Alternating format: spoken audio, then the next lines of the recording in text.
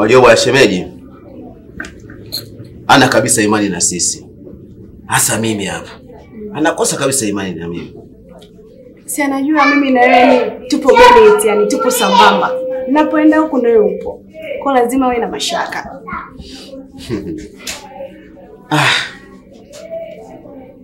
Unaonaje sasa hivi jinsi maisha yanavyokwenda? Kwa kweli mjomba wangu nakushukuru sana, maana tumepambana kwa kweli. Na wewe umekuwa kipaumbele kwa kunisaidia.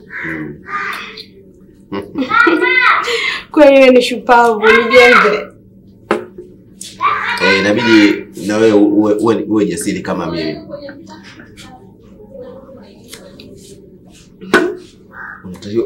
Unatakiwa uwe shupavu. Sawa mjomba wangu.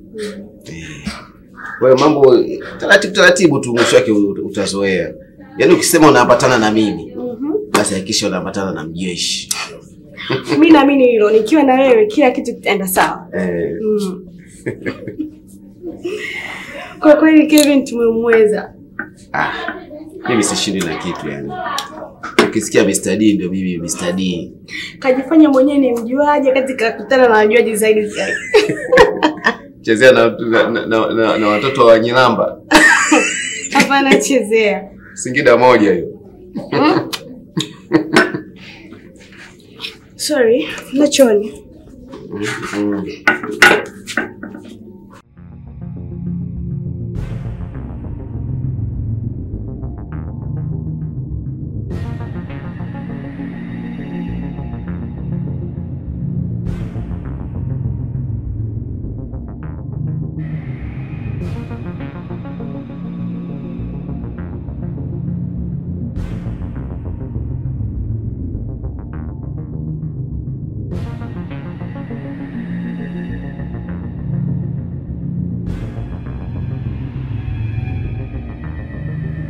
Halo?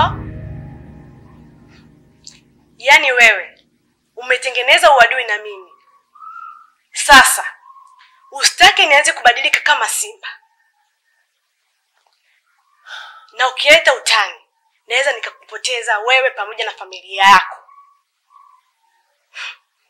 Nina nguvu za kukuua kwa sababu pia nina hela.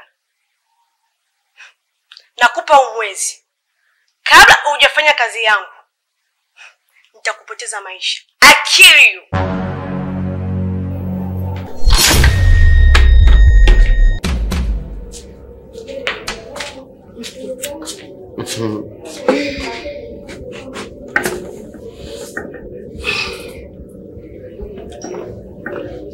Naona ulienda kupaka wanja kidogo. Na vipi tumwite mhudumu ongeze? Malizia kwanza hiyo.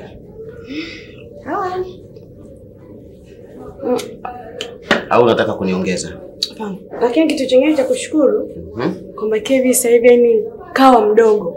Unajua tokea ni kae katika kile kiti kapunguza mdomo.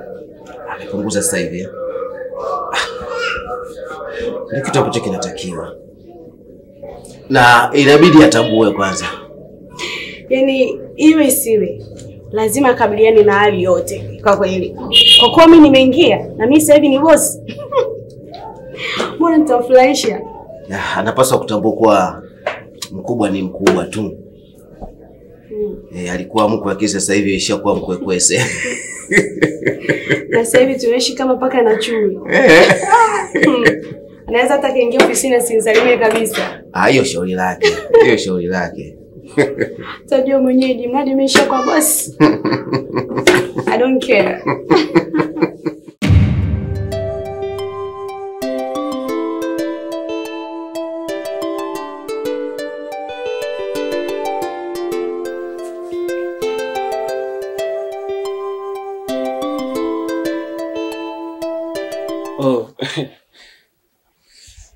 Niambie mama.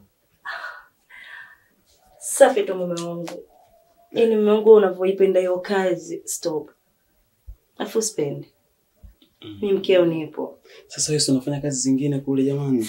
Ili nalo ni jukumu langu namba moja pia, afu na mengine naendelea. Wewe nidekeze tu hiyo, baadaye unikimbie naanze kuhangaika. Sikukimbie mimi bana.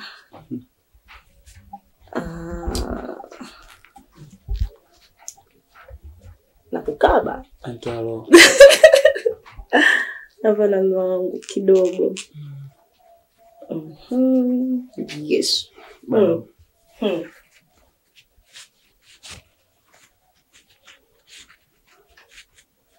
Hivi nikuulize swali moja. Niulize tu mume wangu. Wazazi wako walikupeleka sehemu maalum ya kulelea wanawake ama walikulea wenyewe? Mume wangu mimi nimelelewa tu na wazazi wangu, lakini maisha yetu yale yale kama unavyojua. Siku umekula, siku nyingine hamjala. Ndio maisha nilolelewa.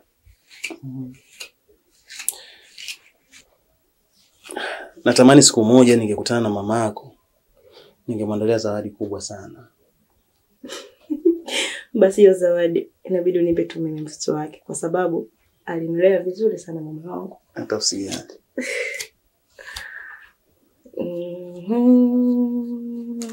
Hapa sasa. Bado nini? Sasa. Bado muda. Yaani unavyonijali hapa kuna wanawake wengine wanaona wivu baby. Unajua mume wangu watu kama sisi tuko wachache sana. Najua. Yes. Yaani dunia imejaa magumegume sasa. Hata mwanamke kidogo anayetambua majukumu yake. Jambo la kumshukuru Mungu. Basi acha mimi niende niwahi kazini. Hapana mume wangu.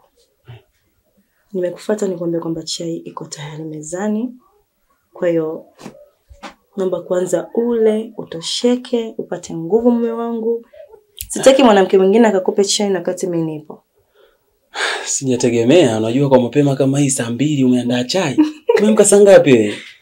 Mke mwema huamka mapema sana kadiri majukumu yake ya familia. Kwa mimi kifika saa 12 kasoro naanza kutoka nje. Vicky, unanifanya nizidi kukupenda, unanisurprise sana yani. Unajua hivi vitu mwenzako nilikuwa sijawahi kuvi-experience yani, sivielewi.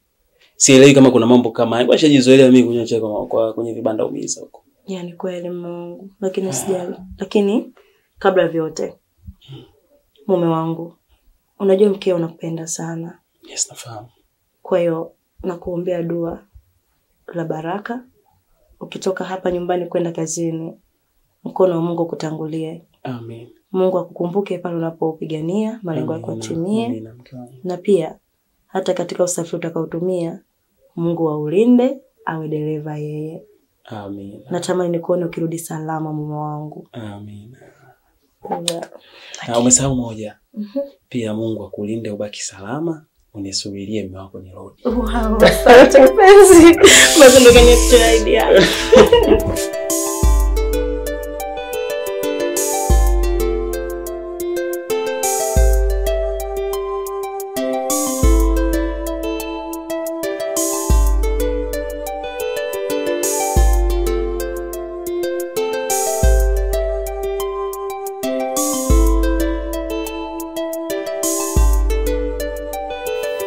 Sio muda hiyo ofisi inaenda kwa katika imaya yangu. Ulizani umenikomoa?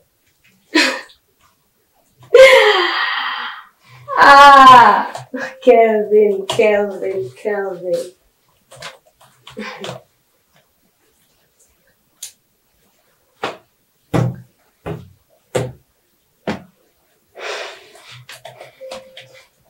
Ukajiona mwenye mjanja. Unaweza kupambana na mimi mtoto mjini, si ndio?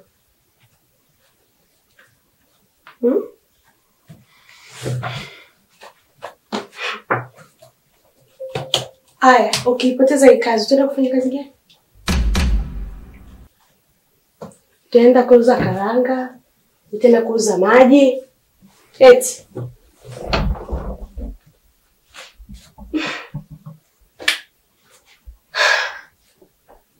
Hivi mahakamani walisema nini vile?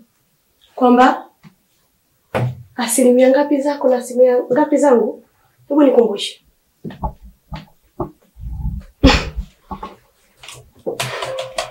Hauna majibu ya kunipa? Huwezi kushindana na mtoto mjini wewe. Haya, naenda kukamata hii ofisi. Sasa sijui mwenzangu utaenda wapi.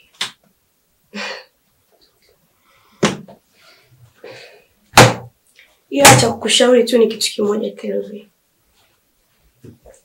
Bora uanze kutafuta njia mapema. Halo. Nimeshamaliza kutype, unaweza tu ukaja ukachukua. Unajifanya Zara wewe. Una kiburi. Eti baba. Yaani nakwambiaje? Huu ndio mwanzo. Yaani nahakikisha mimi na wewe tunaenda sambamba.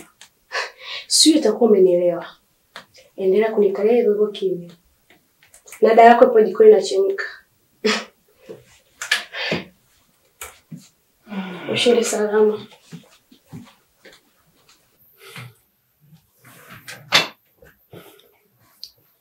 Yaani laiti kama serikali isingekuwepo, kusingekuwa na polisi ya majela, huyu mtoto leo ni wanampasua.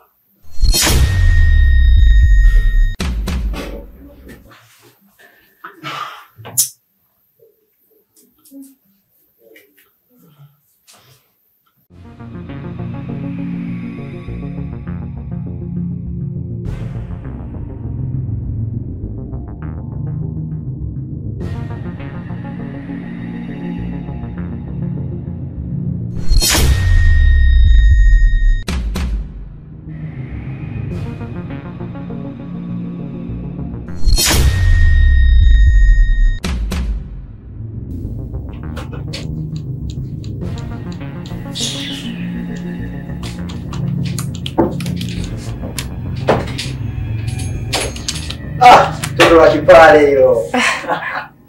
Vipi Brown? Fresh, naona upo nini? Nipo, karibu. Asante, unanikoshaga wewe ujue. Kila nikifika hapa akili yangu inapumzika tu my dear. Afadhali leo nimekuona Brown. Kwa nini unanikwepa sana? Simu zangu upokee, message zangu ujibu. Na unajua fika kabisa kipindi hiki nahitaji sana msaada wako.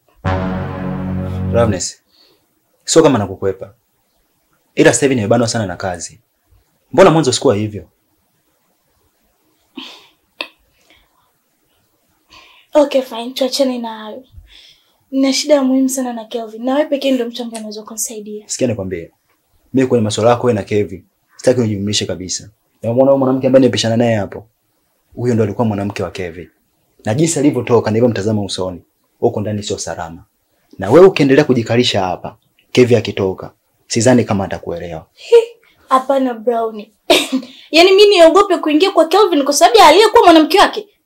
Mimi na nafasi yangu pia kwake. Alafu nadhani unajua kitu gani ambacho ushamfanyia Kevin. Akikuona mbele ya macho yake, atakufanya kama simba.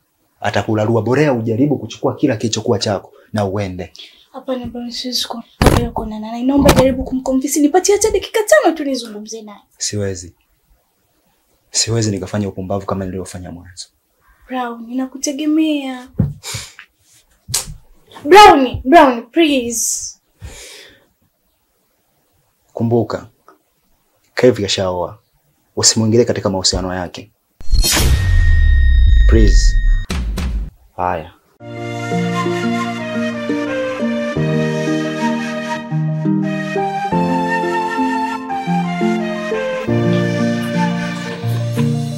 Sasa kipenzi, let me go.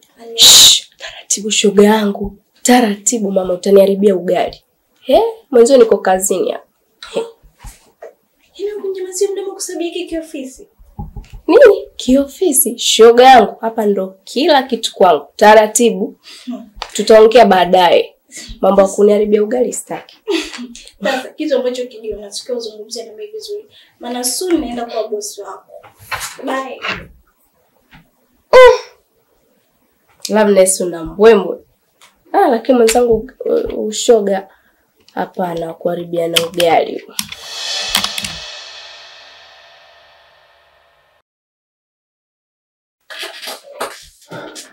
Vipi kaka? Kuna amani? Amani itoke wapi? Hakuna amani hapa. Nilihisi jambo hilo. Maana bishana naye hapo. Kavimba, nusu kupasuka. Yaani unajua mimi sielewi mwanamke anataka nini katika maisha yangu. Sielewi. Unajua hata mahakamani nimekubali kutoa nusu ya mali zangu. Tena sio mali zangu, mali za wazazi wangu. Nimpe roho yake ilizike. roho yake itulia aweze kuniacha na mimi nifanye mambo yangu. Kwa nini kila kwenye njia yangu anataka kujiingiza na chomeka? Mbona ananitafutiaje hela mimi jamani, mtoto wa watu? Unajua nini kaka? Yule mwanamke sio wivu kampuni tunamsumbua. Mimi nadhani kuna wivu wa mapenzi ndani yake. Ndio maana anamchanganya sana akili. Mimi nadhani bado anakupenda yule mwanamke. Brother, hicho kitu hakitokaa kikatokea kamwe. Kamwe. Na katika momenti ambazo nazijutia katika maisha yangu ni kukutana na mwanamke shetani kama yule. Katika kitu ambacho kiniuliza leo, Kevin, ni kitu gani unachojutia katika maisha yako? Nitakwambia najutia kumuoa Tina. Najutia kukutana na Loveness. Najuta. Brother, nilifanya makosa makubwa sana. Na naona kabisa ananigharimu. Mimi nahisi. Na kama mimi nimeshindwa kufanya hata kazi brother. Nimeshindwa kufanya. Nilikuwa na kazi ya mtu nafanya hapa. Lakini nimeshindwa. Mood yote imekatika. Sasa hivi kwanza na hasira muda wote mpumbavu yote atakayejipendekeza mbele yangu anakula kichwa. Mimi nilijua hilo jambo. Ndio maana nikamwambia Loveness aondoke. Maana ungemuona ungemfanya kama mboga. Ngoja, unamaanisha nini kusema ulimwambia Loveness aondoke? Unamaanisha alikuwepo hapa? Nimeingia nikakutana naye, nikamwambia naomba uondoke. Haki ya Mungu, jela inaniita. Kaja kufanya nini ofisini kwangu? Kaka, sio kama hujui unaelewa. Loveness wivu wa mapenzi bado unamsumbua. Kikubwa. Brownie, hebu nisikilize. Mimi nishasema hizo habari sitaki. Si unajua kile alichonifanyia, unaelewa Si unajua? Brother, tu discuss nini tena? Ngoja nikwambie tu bro. Katika kitu ambacho siwezi kukaa kujadili ni swala la Loveness. Sitaki kumuona katika macho yangu. Shida sio. Simpendi kwanza Sikia bro, nikwambie basi. Hayo makosa ni ya kwako. Loveness anadhani ile nafasi ile uko nayo mwanzo bado anayo. Bro, unaongea vitu gani? Makosa ni ya kwangu. Makosa ni ya kwako wewe kunikutanisha na shetani kama yule brother. Umesahau kama niende ule ufeli? Kaka, kikubwa unamwambia ukweli. Hoja anayetoka ulipomfumania, sidhani kama ulipata nafasi ya kuona naye na kukaa naye. Wewe tafuta nafasi uongee naye na mwambie taongea naye nini msaliti yule, mimi taongea naye kitu gani? Kwani ajue alichokifanya jamani, mapenzi yaliishia pale. Ungemwambia sasa. Nilimwacha endelee na kibabu chake. Brother, you never know, uenda ule mzee anapeleka moto brother. Mimi uenda siwezi hivyo vitu ndugu yangu. Sasa nimemwacha endelee na watu wake. Mimi ninachokuomba, tafuta muda ongea na Loveness ili asiweze kunisumbua mimi. Maana mimi ananiganda. Kuna muda sipokee simu zake, sijibu text. Anakuja analalamikia bwana Brown. Mimi nikikutana naye tampasua. Nikikuta sasa hivi nina hasira kwanza. Nina hasira, kichwa changu kishavurugika. Naona kama maisha yangu yanaharibika. Kuna mtu naona kabisa ananivutia jela mimi. Sitaki kukutana na watu wapuzi. I don't want. Basi wewe mpigie hata simu mwambie sikusumbua ile nisisudie. Okay, tufanye hivi. Sikiliza, tufanye hivi. Mimi nitakutana naye. Hata kuhadisia kilichotokea. Hapo sawa. Ili asinisumbue. Mimi sitaki kusumbuliwa tu na Loveness. Hata kuhadisia kilichotokea.